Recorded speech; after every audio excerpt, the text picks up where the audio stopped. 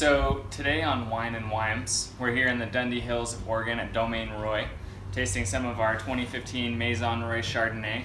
It's built to be more on the crisp and refreshing side of things for the Chardonnay. We're at a very small amount of new oak on it, partial malolactic fermentation, and it's pairing well with this nice sunburn over here that Kitty has.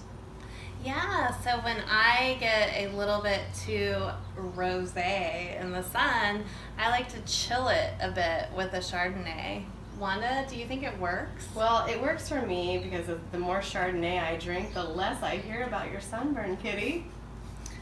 Wow, that's a burn. Stay tuned. For more Wine and Weims, click to subscribe or follow Wine and Weims on Instagram.